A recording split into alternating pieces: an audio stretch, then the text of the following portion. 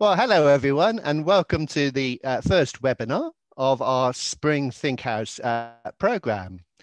It's fair to say when we ran our Spring ThinkHouse program last year, which I think was our first fully online program, although it was well received, I didn't think we'd think it would have become a habit 1 year later.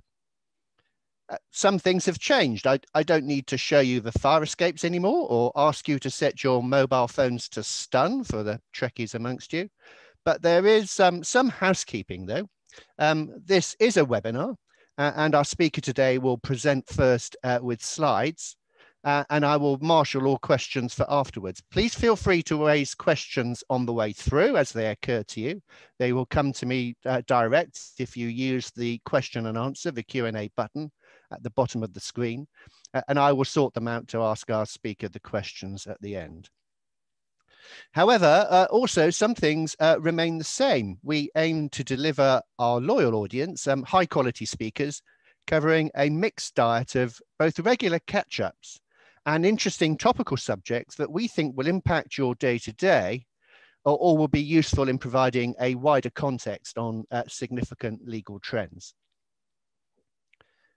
We're living in a world where I think we're very aware that many of the issues we face are global, universal and complex, the most obvious being climate change and pandemic response. And yet, in the face of these unifying threats, we have seen a retrenchment away from internationalism and towards nationalism, exemplified by our own departure from the European Union, and until recently, of course, the US turning away from the Paris Accord and the World Health Organization. And these issues are playing out too on a more parochial level, as countries, principalities, and combined authorities argue they might be better reflect and serve the needs of their immediate communities over a diluted, centralized view, whether it's Nicola Sturgeon over Europe or Andy Burnham over Manchester's pandemic response. This leads to some very interesting questions over who should have political power and how much, and the extent to which that power is accompanied by accountability.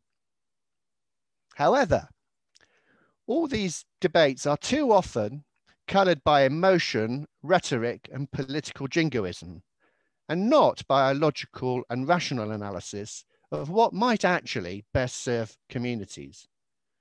Hoping to bring some rationality and understanding to these issues, I'd like to introduce you all to John Cooper, one of our partners who heads up our public law and regulation team and who is an active blogger too on public law issues. He is going to talk to us about devolution in the UK, which sounds so much safer than the anarchy in the UK mantra of my youth. Over to you, John. Many thanks, Michael. And good morning, everybody. So let me outline briefly what we hope to cover today.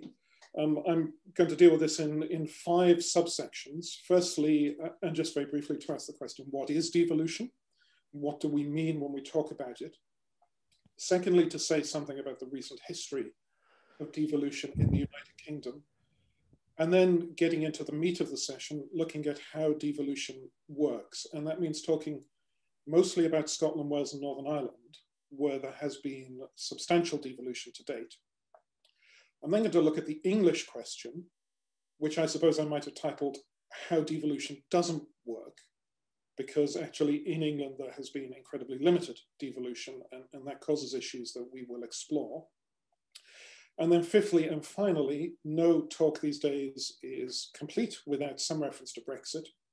And there is some interface between Brexit and devolution. And while I don't want this session to be dominated by that, we will touch upon it very briefly at the end. So the aim is probably for me to talk for about half an hour, give or take, through these 5 subjects. At the end of that, we'll have an opportunity, maybe 10 or 15 minutes for questions. And then hopefully we can release you slightly early before the end of this, but in any event, we will have a hard cutoff at 11:30.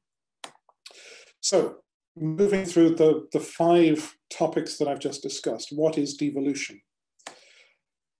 Well, Michael has already clued that up to some extent. He has said that devolution is a fundamental question about how nation states should be governed, really raising two sub-questions. At what level within a nation state should political power be exercised? And to whom and how should the holders of that power be accountable?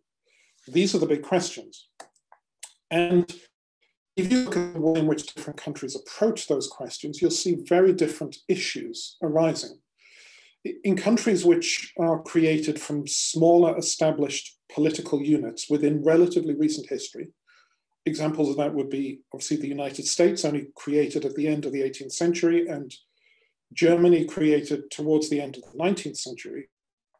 The question is always how much power should be transferred from the starting units, the states or the Länder in Germany, to the center.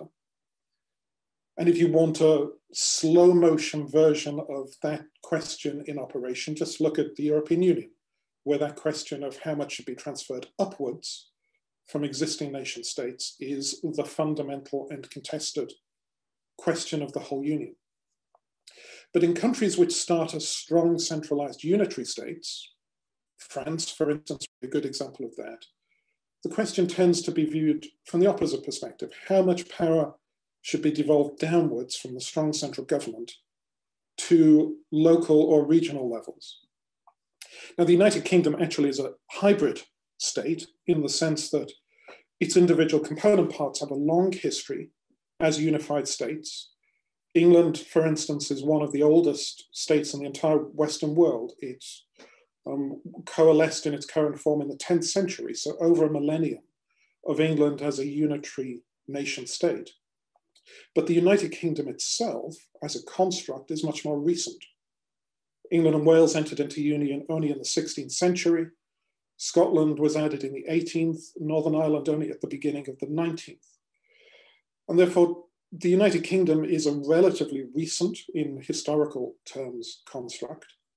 And its roots don't always go as deep or have the degree of persistence and permanence as some people might, until quite recently, have imagined them to have.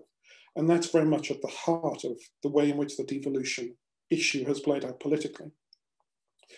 But in recent history, the United Kingdom has been a strongly centralized state, and therefore the question is fundamentally about the decentralization of power out of London to somewhere else. How much should that take place? Where should it take place? To whom and in what manner? And as Michael has alluded to, the answer has depended on powerful forces such as nationalism, rather than on rational administrative choices about what the state would best look like if you were to sit down with a blank sheet of paper and design it afresh. That's a broad introduction at a very high level to what is devolution. Let's talk a little about devolution's recent history in the United Kingdom. Now, until the Tony Blair government, which commenced in 1997, political power in the UK was incredibly highly concentrated in London, specifically in the Westminster Parliament as the National Legislative Assembly, and in Whitehall as the National Executive Centre of Government. And the sovereignty of the Westminster Parliament was then, and it's important as we talk about devolution to remember that it remains, in spite of devolution, the cornerstone of the UK Constitution. So all devolved powers that we'll talk about today emanate from the Westminster Parliament, and that devolution does not change the underlying fact of parliamentary sovereignty. It's not a dilution of that sovereignty. It exists in conjunction with it. So you had a very strongly centralized state by the time the Blair government in 1997 came into power. And what the Blair government did was pass 3 significant devolution statutes. And some of the younger members of the audience today, who mainly know the Tony Blair government by reference to its long-term legacy of Blair's involvement in foreign policy issues, might not realize that in its first term, 1997 to 2001, it was a hugely reforming government, which passed a whole series of important constitutional statutes, which have fundamentally changed the way in which the country is governed. And these 3 statutes, the Government of Wales Act, Scotland Act and the Northern Ireland Act, all 1998, were the beginnings of modern devolution of powers out of Westminster and Whitehall and towards these three component territories of the United Kingdom. Now, something interesting then happens, which is important, which is that over time, devolution tends to become self-perpetuating. It's a progressive process. And having created devolved institutions under those 1998 statutes, what followed was a series of further legislation devolving more powers. There have been two fundamentally important acts in Scotland, three in Wales, one in Northern Ireland, in addition to some other pieces of legislation.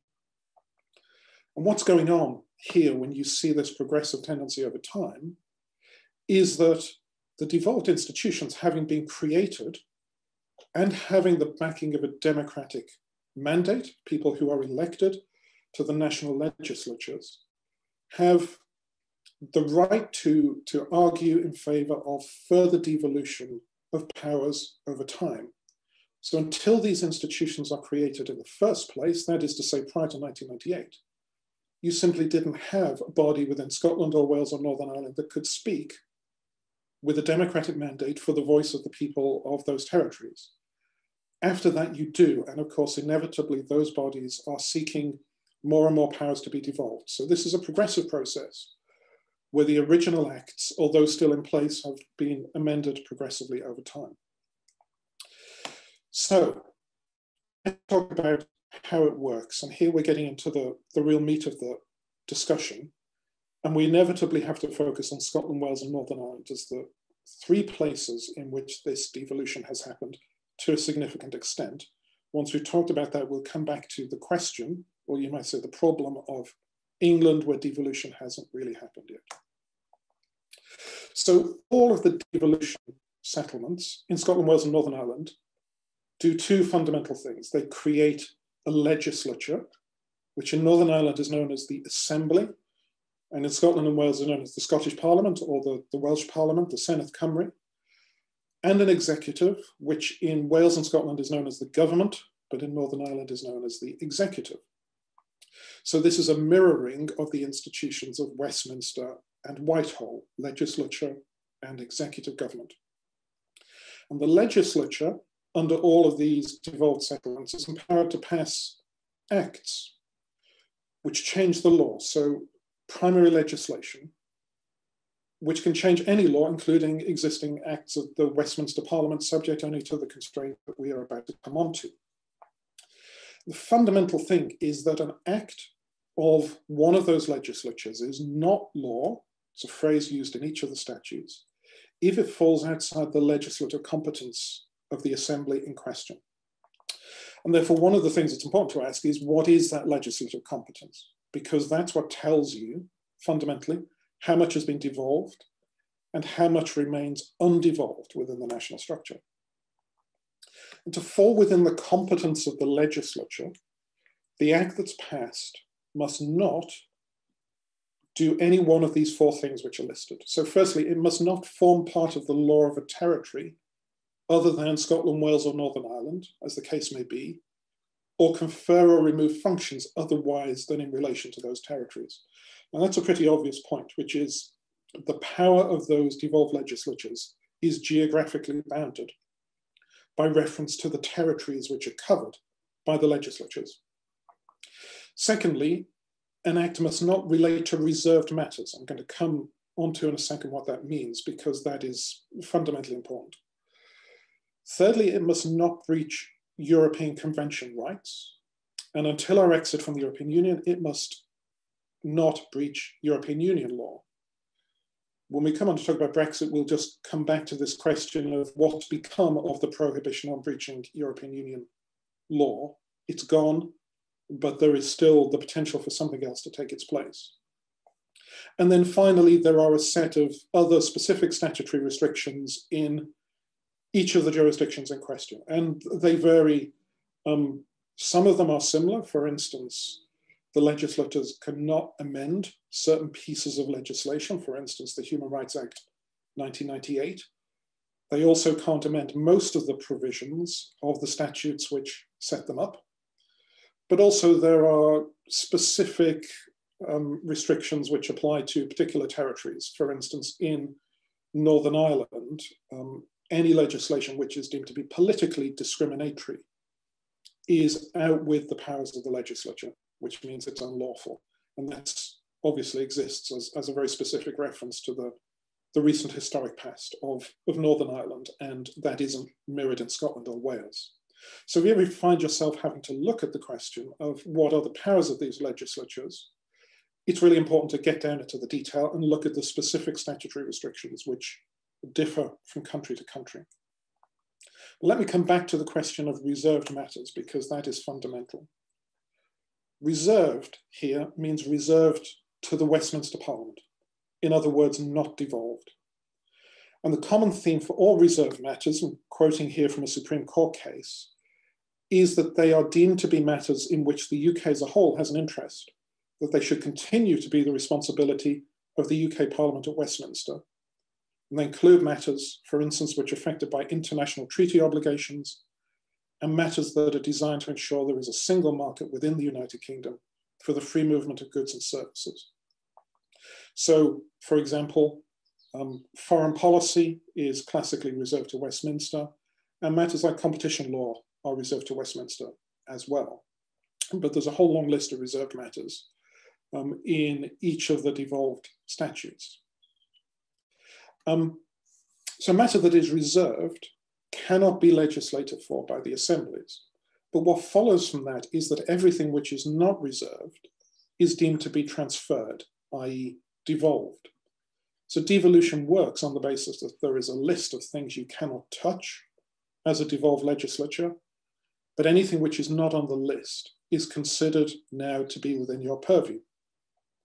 And because devolution has been progressive over time, the principal way in which that progression is reflected is in the changing, the narrowing of the list of reserved matters. So for instance, a lot of taxation is reserved, but both Scotland and Wales have now been given powers by the UK Parliament to vary income tax rates and thresholds. And that wasn't there in the original 1998 legislation. That has been a progression over time as the legislatures in those countries have argued for more powers to do things at a national level. And so the way in which devolution extends as a matter of law is by shrinking the reserved matters. Every time they shrink, the purview of the devolved administrations expands. Northern Ireland is slightly more complex. In Wales, there are three categories of thing in Northern Ireland. There are some matters which are known as accepted in Northern Ireland, which are what you would call reserved everywhere else. That is to say, they're reserved unless the Westminster Parliament were later to transfer them in an extension of devolution. But in Northern Ireland, matters which are called reserved are ones which are reserved for the present time, but can actually be transferred by secondary legislation. So there is a slightly more flexible framework if you find yourself looking at the Northern Ireland legislation. Now, this then brings us on to something which is a really interesting facet of devolution. One of the features of acts of the Westminster Parliament is that the Westminster Parliament is considered to have unconstrained right to legislate. It's partly what we mean when we talk about the sovereignty of Parliament. And so you can't challenge an act of the Westminster Parliament in court by way of judicial review. The only challenge that you could have made previously was a challenge on the basis that it was inconsistent with EU law, because EU law was deemed to have sovereignty under the European Communities Act 1972. But fundamentally, acts of the Westminster Parliament are not challengeable in a court of law. Parliament can do what it chooses to do, and its accountability exists at the level of democratic accountability and not legal accountability in the courts. The devolved administrations function in a completely different way. So because acts of the devolved assembly are deemed not to be law if they stray outside of the legislative competence, rights of challenge are available which are not available to be used against Westminster legislation. In short, you can judicially review an act of a devolved assembly for falling outside the legislative competence, and you can ask a court to strike it down. So there was an example of this in a Supreme Court case called Christian Institute and Lord Advocate, in which the provisions of the Children and Young People Scotland Act 2014, which included a provision in which a named person was appointed by and on behalf of the government of Scotland in respect of every child in the country to have some overseeing function in relation to the childhood and the growth of that child, were held by the Supreme Court to be a disproportionate interference with the rights to the protection of family life under Article 8 of the European Convention. And as such, those provisions were struck out and declared void. The Scottish Parliament considered going back and trying to find something else of a similar nature that would work, but in the end, dropped the proposal. So actually, this was a very effective form of legal intervention in what was otherwise a political process. And as well as concerned citizens or their representatives judicially reviewing the devolved administrations in respect of legislation, the law officers in each jurisdiction, if they are not sure whether a bill is within the legislative competence, have the right to refer it to the Supreme Court before it receives royal assent. And there have been a number of references upwards of that nature in which the Supreme Court has been asked to consider difficult questions about whether a piece of legislation falls within the legislative competence or not.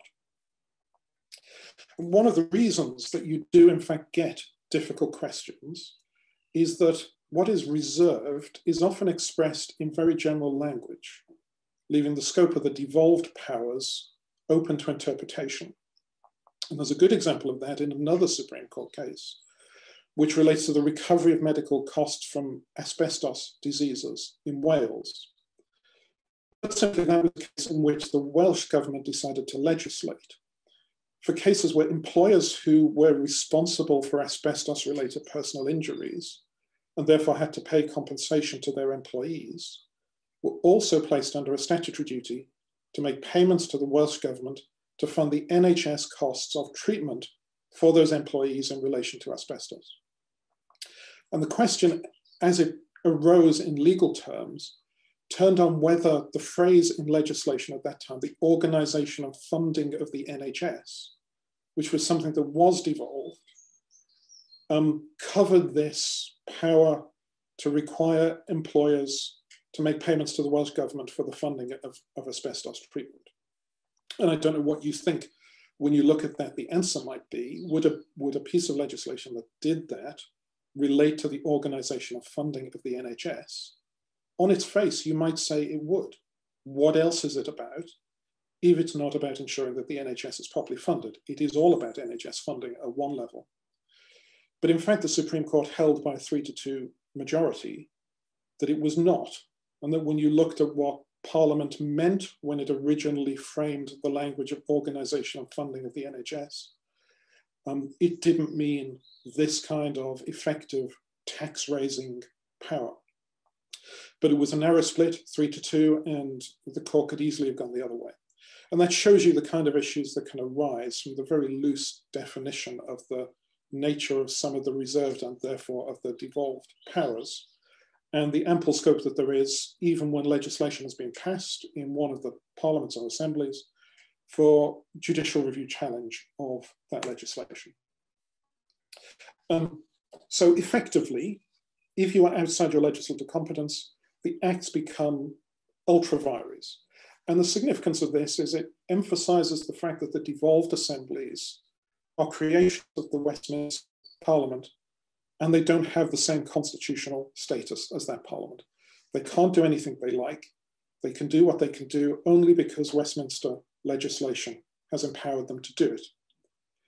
And as I said at the outset, it's really important to bear in mind that Westminster, by devolving that power, has not lost any of its own power. It still retains the right to legislate for Scotland, Wales, and Northern Ireland. And of course, what this raises is the risk of conflicting legislation and a constitutional clash. In particular, it raises the real practical risk of a kind of ping pong taking place, in which the Westminster Parliament legislates for one thing that the devolved assemblies don't like, and which they therefore legislate against, and which potentially is therefore overturned again by the Westminster Parliament backwards and forwards. So some practical solution has had to be found to avoiding those kinds of really embarrassing constitutional situations.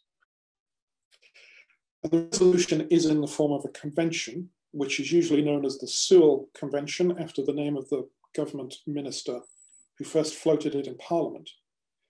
And it's a convention that's been accepted by the UK Parliament, and the terms of it are that the UK Parliament will not normally legislate with regard to devolved matters without the consent of the devolved assembly, which has been given by that body in the form of a legislative consent motion. And in the Scottish and Welsh devolution statutes, that convention has actually now been written onto the face of the legislation to try to crystallize it and give it some legal recognition and force. But the important thing to remember is this is just a political convention about how these bodies will relate to each other in order to try to avoid the fundamental problems that would occur if there was a constitutional clash and they wanted to do completely different things. It is not legally binding. And that question was addressed by the Supreme Court in the Miller case, which is one of the pieces of Brexit legislation that found its way to the litigation that found its way to the Supreme Court. And the court was very clear that this is a political convention and not a legal one. The fact it's written onto the face of the statutes now does not change that position. And indeed, in the context of Brexit, we have in fact seen the Westminster Parliament overriding the devolved legislatures and doing things that they themselves would not have given legislative consent to as part of our exit arrangements from the EU. So in addition, I've talked a lot about the legislatures which have been created, the Scottish and Welsh Parliaments and the Northern Ireland Assembly.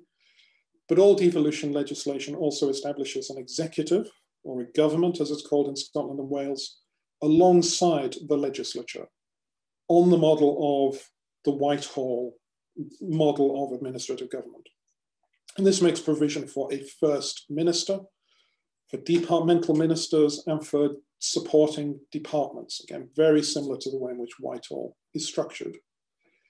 And as well as legislative functions being transferred to the legislatures, you have various executive functions which have been transferred to ministers to exercise powers in the devolved territories. And that's been front and center really of the news over the last 12 months or so, as we've seen the way in which the Scottish and Welsh government and the Northern Irish executive have responded very differently sometimes to the coronavirus pandemic than the Whitehall administration has responded. And each of the different territories of the United Kingdom are doing their own thing at different times and in different ways. Sometimes that is a situation that's been facilitated by this transfer of executive power to these national administrations. And it's been very obvious in the news over the last 12 months in ways that perhaps would have gone under the radar for most people before, just how much we now have the ability administratively to do different things between the different component parts of the country. One of the final things to say about these arrangements is that they have been subject to a declaration of permanence, both as to the national assemblies or parliaments that have been set up and as to their executives. And in Scotland and Wales, this declaration of permanence has also now been written onto the face of the legislation. I provided the wording there, I won't read it out. Its function, of course, is to reflect the fact that in principle and in law, the Westminster Parliament could simply revoke any of the existing devolution statutes and unwind devolution in its entirety. Nothing to stop it doing so as a matter of law.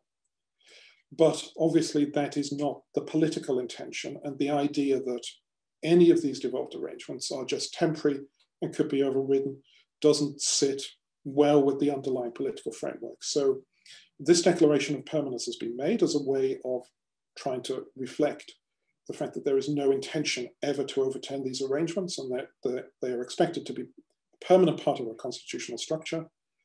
but as a matter of law, it is not legally binding. And just like the crystallization of the Sewell Convention onto the face of legislation, this should also be regarded as essentially a political convention rather than a legally binding provision. There's no equivalent in Northern Ireland, which of course is subject to its own very specific arrangements under the Good Friday Agreement, which do not necessarily assume the permanence of the current Northern Ireland arrangements if the people of Northern Ireland were to vote for something different in the referendum. Northern Ireland, as that suggests, is a very different case in many ways. And the final thing I just want to touch upon while we're talking about Scotland, Wales and Northern Ireland is that the path to devolution is not always entirely smooth and progressive. In Northern Ireland, because of its complicated history and the Troubles, the Northern Ireland Act 1998 mandates what's called a consociational form of government, where the government can only exist if it has the involvement of the largest parties representing both the unionist and the nationalist communities. And therefore, without a degree of political cooperation between unionists and nationalists, devolution cannot function in Northern Ireland. And in fact, it very quickly broke down not long after the original Northern Ireland Act, and it was necessary for Parliament to legislate in 2000 to provide for the suspension of the devolved institutions and circumstances in which that political cooperation was no longer working, and the restoration of what's called direct rule, in other words, rule from Westminster and Whitehall. And these powers have been used briefly in 2000, also in 2001, for a longer stretch from 2002 to 2007. They weren't used more recently when the political cooperation again broke down for a number of years and was only restored in the last couple of years. By that point, there really was no enthusiasm for restoring direct rule, even though these powers existed.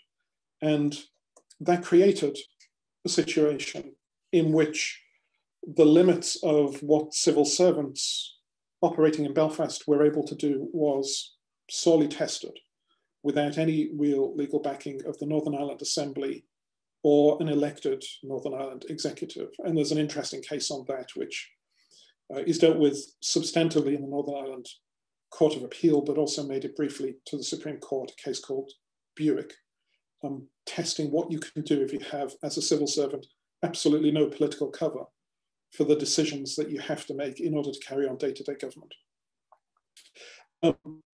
So we will move on to the English question. So I've talked a lot about Scotland, Wales and Northern Ireland, and we can't leave it just at that in circumstances in which around 85% of the population of the United Kingdom lives in England. And many of the English regions, the Northwest, the West Midlands, for instance, have a population and an economy which is comparable to, or indeed larger than, the largest of the devolved nations, namely Scotland. But the fact is, no satisfactory devolution arrangements within England have ever been agreed upon, leaving the United Kingdom a very unbalanced entity with devolution out to, if you like, the geographical periphery, but almost no devolution within the core of England itself. It's a minor attempt to resolve an anomaly that's thrown up by devolution. And the anomaly is that while English MPs in the Westminster Parliament can no longer vote on devolved matters within Scotland, Wales and Northern Ireland, it has remained open to Scottish, Welsh and Northern Irish MPs to vote on matters which concerned England alone. And that was resolved, at least procedurally, in 2015 by something called English Votes for English Laws, which goes under the lovely title of EVIL. And through that, the House of Commons introduced a mechanism by which, in circumstances in which there is a bill passing through the Westminster Parliament, which is concerned only with English issues, or which contains certain provisions which are concerned only with English issues, the Speaker of the Commons can certify it as being an England-only bill. And then there is an additional stage added into the procedure where, in order to progress, it requires a vote of the England-only members of Parliament. effectively it allows them a veto against English-only provisions. If they don't exercise the veto, it comes back for a vote of the full Parliament, including the Scottish, Welsh, and Northern Irish MPs. As it stands, English votes for English laws has actually been, over the last 12 months, starting in April last year, suspended, which shows that, as a result of the pandemic, I should say, and that shows that this is a pretty thin solution to the issue. It's not coded in law, it's simply dealt with as a matter of House of Commons standing orders, and it can be changed very quickly. So it doesn't resolve the fundamental problem, it really papers over the cracks. But then you have the bigger problem of devolution within England. And this takes us back to where we started. England is a country of around 56 million people, which is governed centrally from Whitehall and Westminster, accepting only a relatively thin and certainly very cash-strapped layer of local government. And in other countries of similar size, there is a lot more devolution to regional levels, at least of a size comparable with, say, Scotland and Wales and Northern Ireland. And that hasn't happened in England. The only material level of devolution has been in Greater London itself, where there is an authority, a directly elected assembly and a mayor who exercise some material level of devolved powers. The Greater London Authority is responsible for strategic level functions such as housing, transport, and the environment. But elsewhere in England, you have no equivalent to that. And there have been two broad approaches to date as an attempt to introduce some devolution into England. And they've been really the brainchild of two individuals, John Prescott, who was Deputy Prime Minister in the Tony Blair government, who brought forward a draft Regional Assemblies Bill, 2004. What he wanted to do was create legislatures, regional assemblies for the different regions of England, where those regions are basically administrative structures, the Northwest, the Northeast, Yorkshire and Humber, the West Midlands, and so on. Top-down imposed administrative structures that don't particularly have any reference to historical local government boundaries within England. That proceeded on the basis that there were going to be a series of regional assemblies to try, a regional referenda in order to try to validate the introduction of regional assemblies.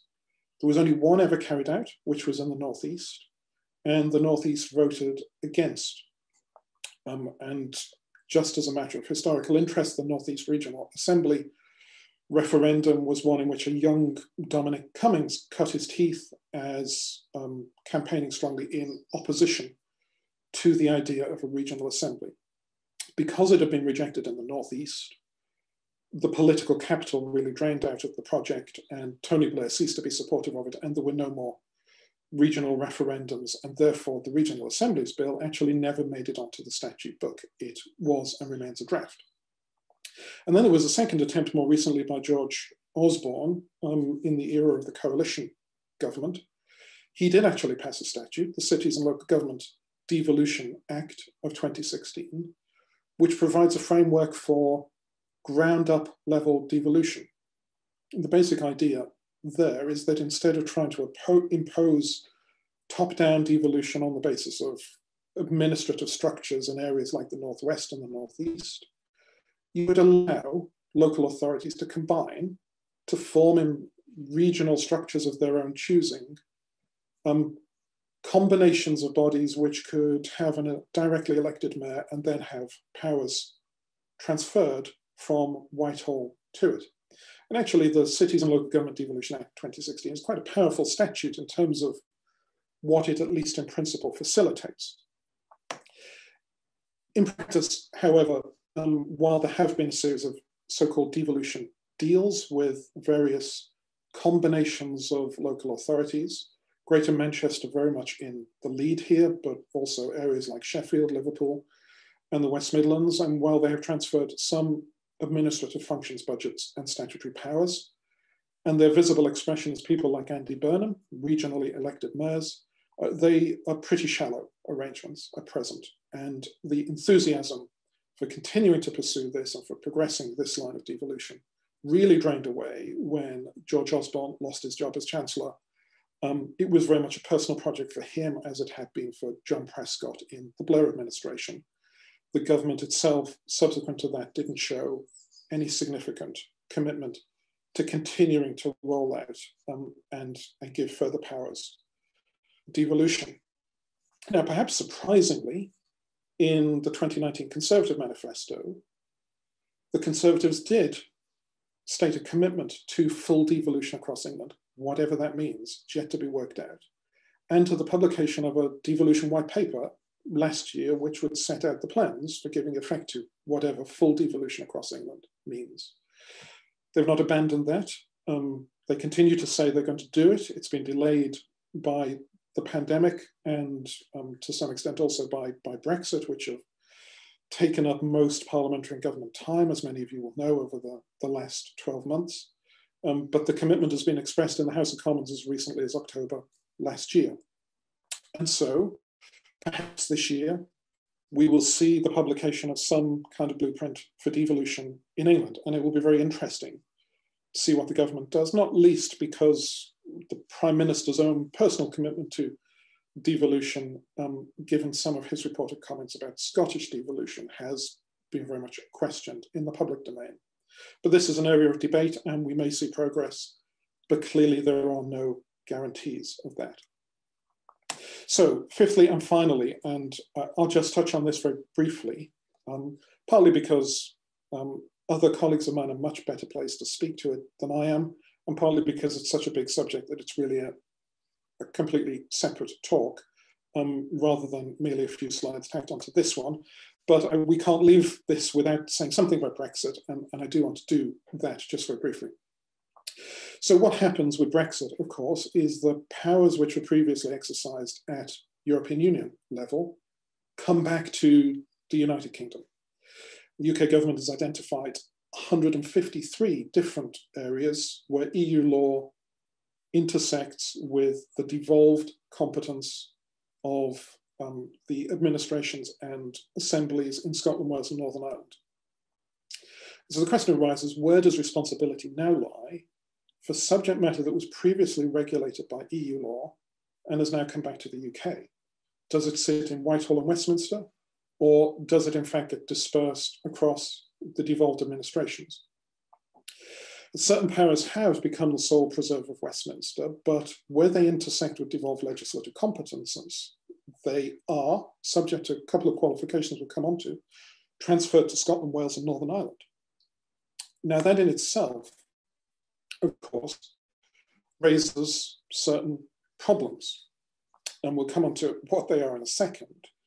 But it's been necessary to legislate for this situation. So one thing that the government did under the European Union Withdrawal Act is to remove from the devolved statutes the previous limitation that they may only legislate in ways that are compatible with EU law, which, as you'll remember, was part of the definition of their legislative competence. It has not restrained them to continue to comply with retained EU law. So in principle, they may change EU law. In other words, those competences have now devolved back to them, and they can choose to do things differently at the level of the devolved administrations. However, it has replaced those requirements with a time-limited power for the UK government to intervene using secondary legislation to restrict the ability of the devolved authorities to modify retained EU law via regulations. And essentially what the UK government can do is temporarily freeze the devolved competences in this matter, any regulations having effect for a maximum of 5 years. And why has it done that? Well, it's done that primarily because the concern is that the repatriation of powers being dispersed across the UK may mean that the different devolved bodies create different rules which create barriers to trade between the different parts of the United Kingdom. In the Internal Market Act of 2020, the UK Parliament has attempted to ensure that new barriers to trade aren't created. So in other words, you're not going to get a dispersal of power leading to a difference in regulatory rules, meaning that the UK itself ceases to function as an integrated market within its own borders. The Internal Market Act does that in particular by introducing two concepts: mutual recognition and non-discrimination, which are designed to allow goods which are lawfully sold in one part of the United Kingdom to be lawfully sold in another. It has also changed the concept of subsidy control, which is state aid effectively, so that it is essentially now reserved under the devolved statutes and remains a matter for Westminster and Whitehall. And that is to prevent there being kind of race between the different components of the United Kingdom to use state aid to try to compete with each other for business effectively. The buying time provision, the freezing provision, which allows the UK government to prevent the devolved administrations from legislating to change retained EU law, is really there to facilitate a political process of creating common framework agreements, which are defined as set out here. There are consensus agreements between the UK government and one or more devolved administrations as to how powers that were previously the subject of EU law will be regulated. And the aim is really to buy time and space for the different component parts of the United Kingdom to work out how they're going to make all of this work so that you don't get radical divergence, which causes a problem for the internal market. And already so far, we've begun to see common frameworks receiving provisional confirmation and awaiting parliamentary scrutiny in the areas which are just mentioned at the bottom here. That's obviously going to be an important and rolling subject as Brexit works its way out. And in due course, as the powers of the devolved administrations to do something differently begin to bite, but hopefully without undermining the fundamental premise of the internal market within the country. So that is a very quick canter through all of the issues. I'm conscious I've gone slightly over time, but we still have 15 minutes for questions. And on that basis, I'm going to stop the slides and hand over to Michael to ask any questions that the audience has been putting forward. Michael. Thank you, John. And just a reminder for the audience to use the Q&A function on Zoom if they've got any questions. I've got two questions, John, at the moment, if I may. I think one of the most startling observations from your talk was the imbalance between a strong system of devolved administration in Scotland, Wales and Northern Ireland, and almost no effective devolution in England. Does that imbalance create any particular problems?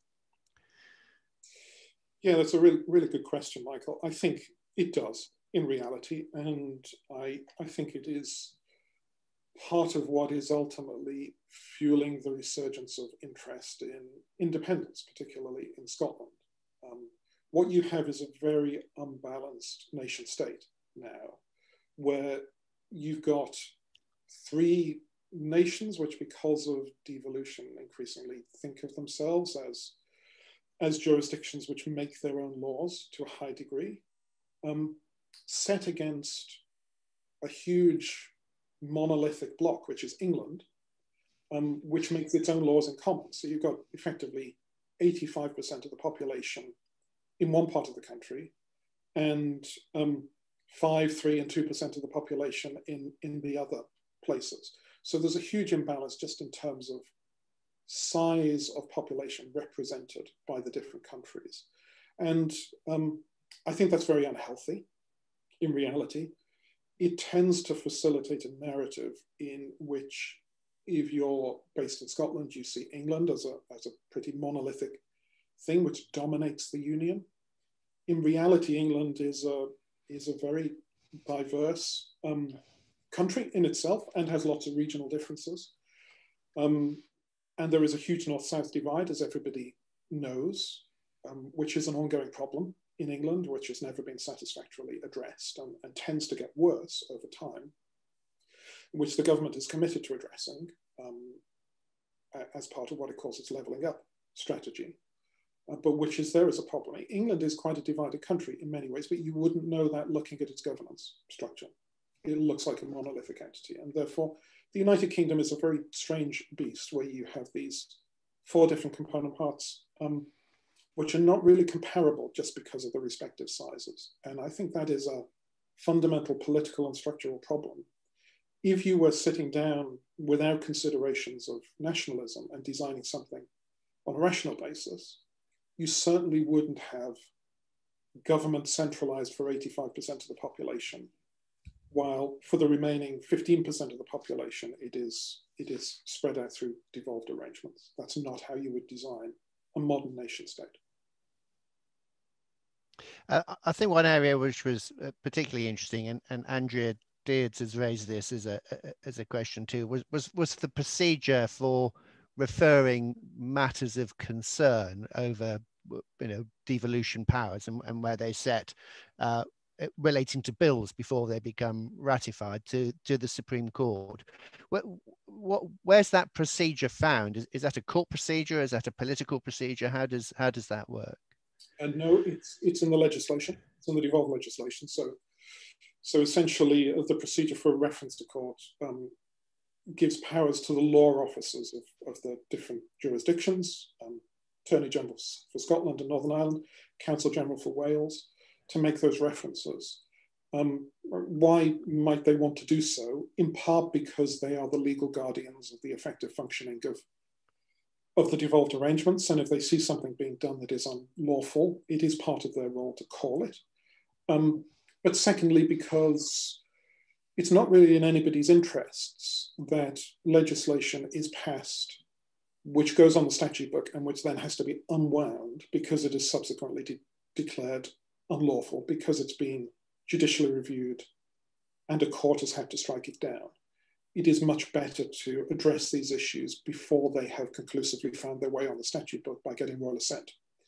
So the mechanism allows for referral between bills being passed by the devolved legislatures and royal assent. In other words, before they come into force, so that the court can consider any questions before they become law, before anybody is finally relying on them.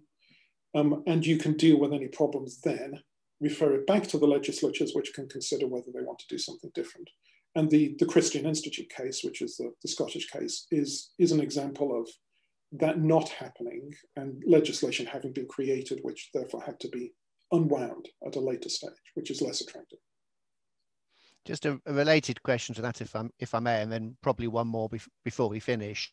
Does that mean that do the law officers become subject to any kind of lobbying to that extent then, or is it purely a sort of professional legislative judgment from the law officer that this is or is not within power?